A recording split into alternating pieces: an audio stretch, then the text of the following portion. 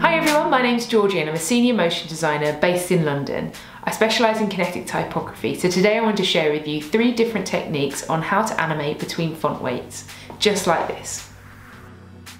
Cool, so we'll jump straight in and I'll show you how to do it. The first one I'm going to be showing you is the easiest one, and it has quite a unique look to it. So it's a bit more stuttery and it will suit a certain type of animation that you'll be looking for. For this first technique, I'm going to write out the words I want, which is font weight.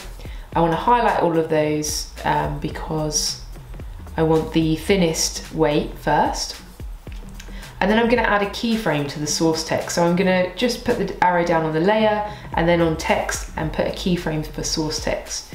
Now if I go 2 frames along in the timeline, I can do this by holding down Command and pressing the arrow button on the right. And then I just need to go to my drop down menu for my character and go to the next weight, which is light. And I do this again and again and again until I've gone through all the different weights of the font. That's why you really need a font that has many different weights to it. As you can see here, it goes to the end weight and finishes, but we want it to loop back around and be a continuous animation. So I go along the timeline 2 frames, so each interval between each keyframe is 2 frames, and that makes it smooth enough, but it's still a little bit jittery. So I've copied those keyframes, I've pasted them, right click on the highlighted keyframes that I've pasted, and then go to Keyframe Assistant and then Time Reverse Keyframes. And now we loop from the light weight up to the black weight and then back down to the light weight again. And if you want to continue that animation in your timeline, all you need to do is copy those keyframes and paste them for as long as you need it. So we can go like this. And there we have it. We've animated between the light weight to the dark weight. But as I mentioned before, it's quite a specific look and feel to this kind of animation.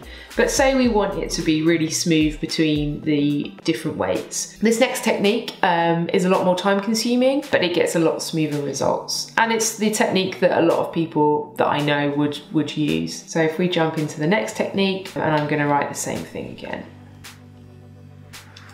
Now I want 2 different layers here. So if I move this to the center of my composition and I duplicate this layer by pressing Command D, and I go to my character again and I put it on thin.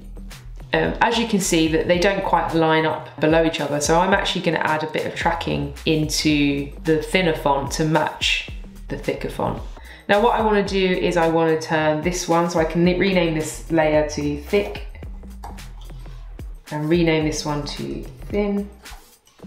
Now I want to create shapes from these layers. So if I right click on it and I press create shapes from text, and I do this for the thick layer as well. Now what I want to do is I want to create an animation from this thin font to this thick one. So what I need to do is find the keyframes for each letter, which has now been turned into shapes. The easiest way to show all of the paths for this layer is by double clicking U, and that brings up all the elements within that layer that is in use. So if I go to the start of this layer and I just create keyframes for every path used, and then I want to do the same for the thick font. I'm going to move my playhead along in the timeline to say second, because that's where I want the thick font to come in. And then I'm going to go back to the start because this is where I want the thin font to come in. And I need to copy these keyframes over to the thick font layer. So if I highlight this F on the thin layer and I copy that, and I go down the bottom of my timeline to this F and I click the path and I press paste. Now you can see that it animates from this path to this path. So we want to copy that for each letter. So if we go up, we can copy, because the O's got the outer shape and the inner shape, we can copy both of those. We can go down to this layer and we can highlight both of those. And then we just keep doing it for each letter.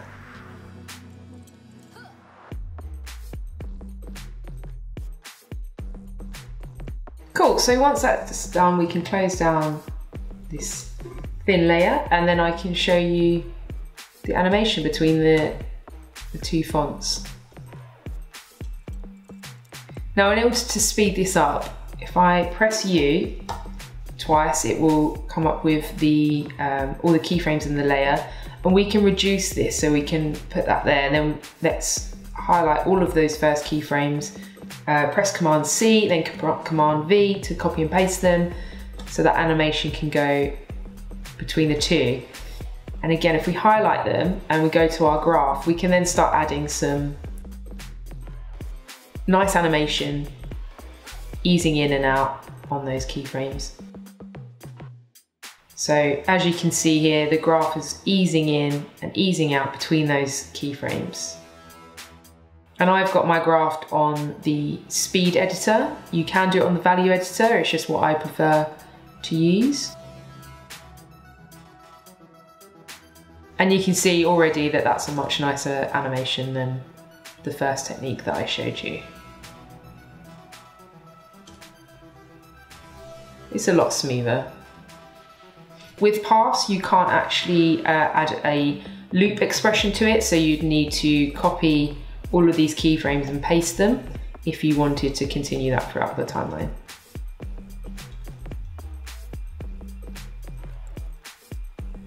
And you can play around with the graph to create different animations. So the third technique is slightly different to both of those two, because I'm going to introduce the use of an expression. Now, as mentioned before, I'm going to put this expression in the description below, just so that you have it. I will begin by putting the letters in, so font weight. So I happen to have the thin one on here, but actually it doesn't matter too much which one you start with, because you're putting that into the expression. And before I put the expression in, I'm going to add a null object, which is actually going to be my slider control. So I'm going to rename this slider control, and then I'm going to go into my effects and I'm going to type in slider to add a slider control, and then I'm going to name this font weight. So if I go back down to my text layer, and then I hold down Alt and I click on the stopwatch next to source text, this comes up with the expression code. So in here, I can write my expression on how to animate between the different font weights of this font. So for this technique, you also would really want to have a font that has loads of different weights. The second technique is the only one that you don't really need loads of different weights in order to get a good result. Okay, so first of all, I'm going to be telling this layer where to get the different font weights from. So I'm going to create an array. So I'm going to type in var array equals, cool. So in between here, I'm going to put the name of the font and the weight. So I'm going to put MADEOuterSans-Thin. So as you can see here, I've put the exact name of the font with no spaces, which is here. This here, including capital letters and everything. And then I've just put what weight it is. So that is in a quotation mark. So I'm gonna go to the next line and I'm gonna copy that, but at the end, I'm gonna change that to the next weight, which is light. And I'm just gonna keep doing that until I've got all of the weights in there.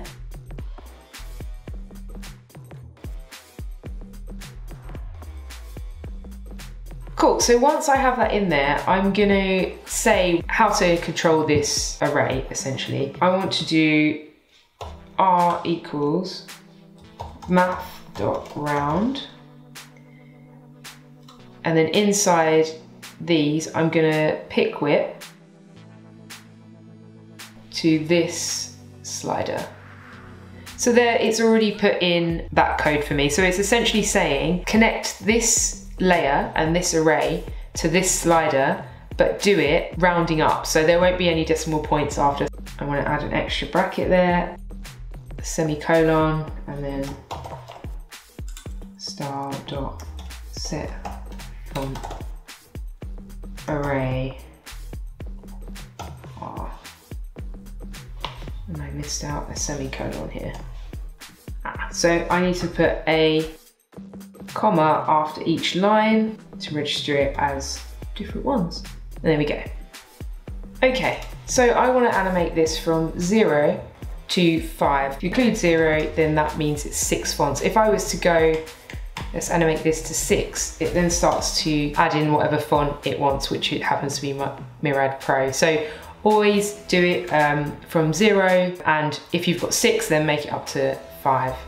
And then you can literally animate this back down again, and we've got that same look and feel as before, except we can reduce this and make it a lot smoother. And then you can loop this out. So I've added an expression here, which is loop out and then cycle, and then that will just keep going. And again, you can animate these with a bit of an ease in and ease out.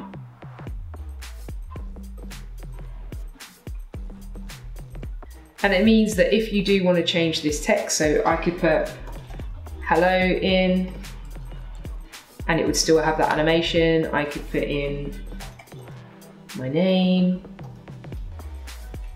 and it would still have that animation. It takes a little bit of time to get right, but once you do, you can then copy that text layer over to any composition or any file, and you'll have that to use.